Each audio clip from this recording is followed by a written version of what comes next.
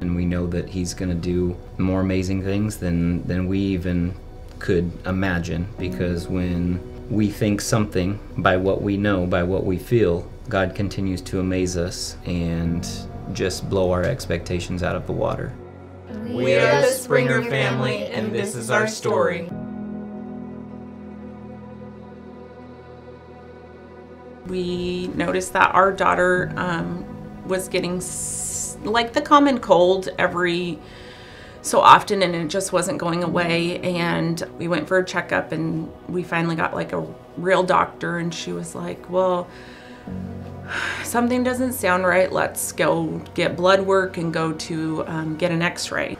And so we went through all the things, testing everything, and it turned out it was pleural pulmonary blastoma. And we did 9 months of chemo, and then she finished March of 2017, and bring us to 2019, and she got a tumor the size of a softball inside her lung, and emergency surgery, and she'd start chemo the next week. That was probably the hardest feeling ever. Like, literally, like, you get punched in the stomach as hard as somebody can do it without you expecting it. And that was I didn't think we'd feeling. survive the second time. No. From the first time Braylon was diagnosed, we were always believers in God, and, you know, went to church and tried to do the right things, and we thought we were doing it right by our way. But God needed more out of us. God had more in store for us, and he needed more out of us.